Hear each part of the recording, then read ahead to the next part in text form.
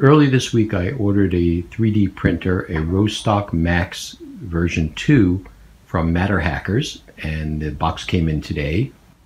This will be my first build of a machine like this, and I've been sort of preparing for the build.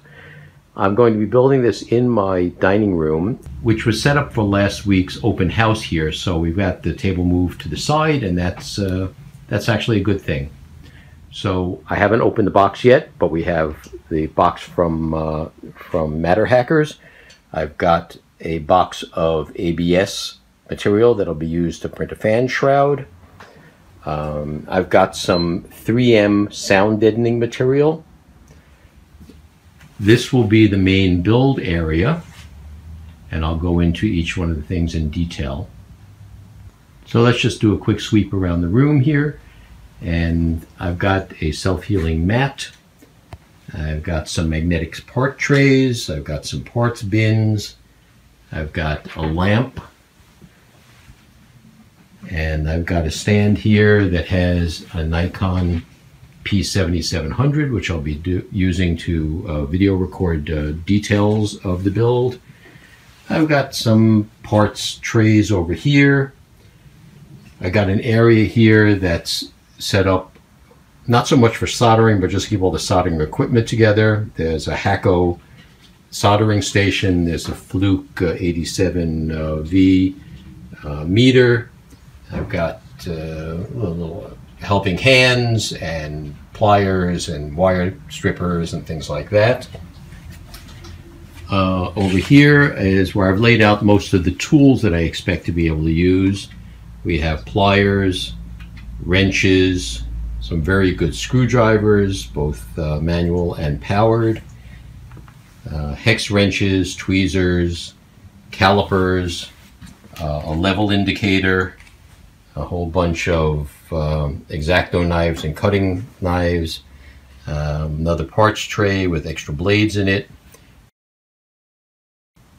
We're going to paint the edges of the melamine, and I will prime it with shellac, and then I hope to use this forged hammered paint. I've used it successfully on my motorcycle on certain parts, and that works out very nicely. I think that'll give a nice look to contrast with the black. As far as recording this thing, as I mentioned, I've got the little Nikon here. I've got a couple of lights set up that normally I leave upstairs by my other 3D printer, a Numatter Mod T. So I've got a light up there and a light over here. And then I have here a Sony FDR V1000 or X1000, which is an action camera.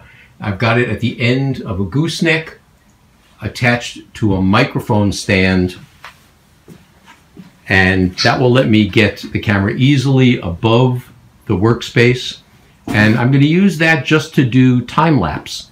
And I can, because it's on a microphone stand, it makes it very easy to move around as I need it to get different perspectives. And I might use this little camera here. This is called a lens camera from Sony, and like the little Sony action camera, this thing here doesn't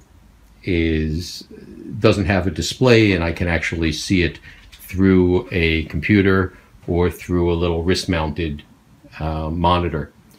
So this is where I expect to be spending some quality time over the next several days, and I thought that this might be entertaining for anyone who is considering a similar build, and we'll see how it works out.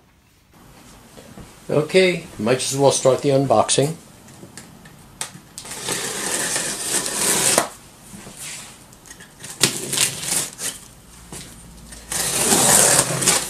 There have been a lot of unboxing videos, so I'll probably edit this down, make it a little easier.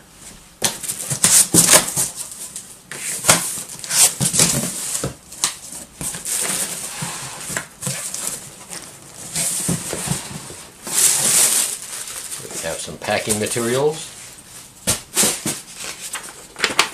So what I've got here is the basic Rostock MAX V2 3D printer.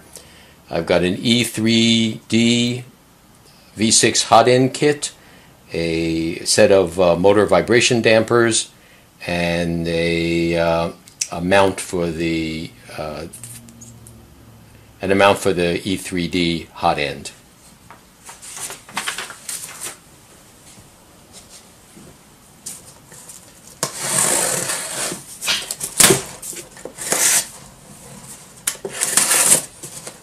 This is the box with most of the parts in it, including the glass plate. I'll take this and put it on the table.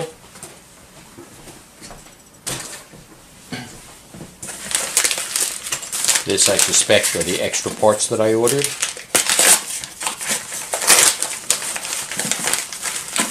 We have the E3D hot end,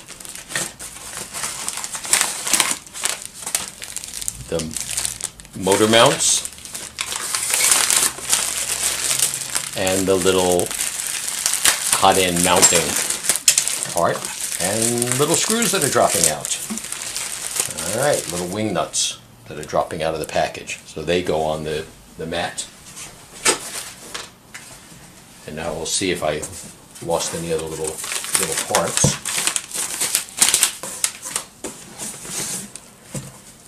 In this box here is the power supply.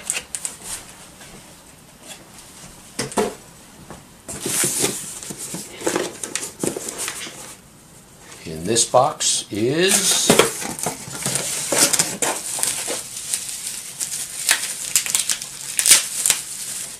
the LCD cover, the trim plates,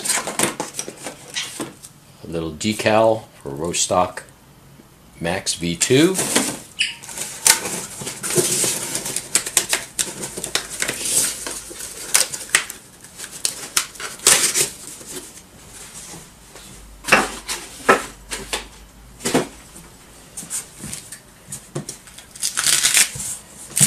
and some nicely wrapped rails.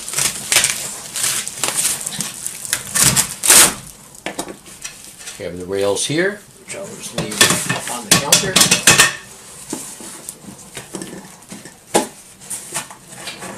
Looks like I found the screw from the E3D. And then we have all of the laser cut parts.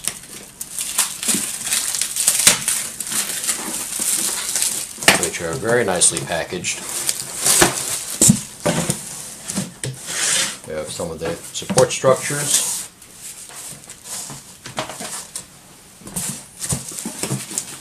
Oh, we get the whiff of burnt melamine.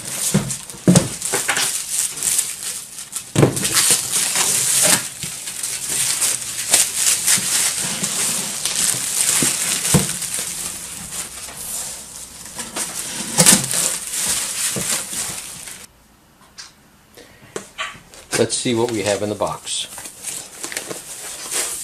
First piece is the build platform glass.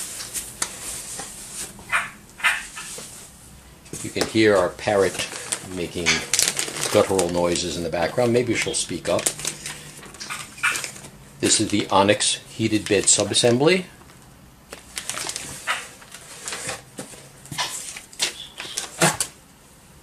This looks like the packing list. This is the Rambo board, the electronics, the brains of the outfit. This is the stock hot end. Let's put that in here next to the E3D hot end. We have assorted wiring harnesses and sheathing or sleeving. That's going to go in here. We have the arms and the ball joints and all of that. So I'll put that in here. You give us a little spatula. This is going to go on the tool table. This is used to remove prints. We have a bag with fans and power adapters and things like that. I'm adding to that an external USB connector, and we'll see how that works out. So put that over there. These are the gears for the verticals, for the T-tracks. This is the LCD display.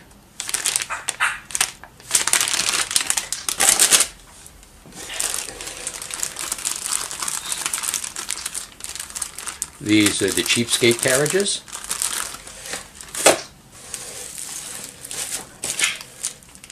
This is part of the easy extruder. I'll stick that in with the hot end stuff.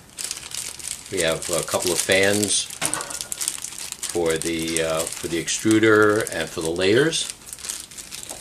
Fans, I'll stick in with that stuff. An on-off switch. Put that in with the electrical. These are the belts that are driven from the motors. Let's put that in with a bunch of cable ties. A whole bunch of hardware. And then these finally are the stepper motors. And all the wiring for the stepper motors.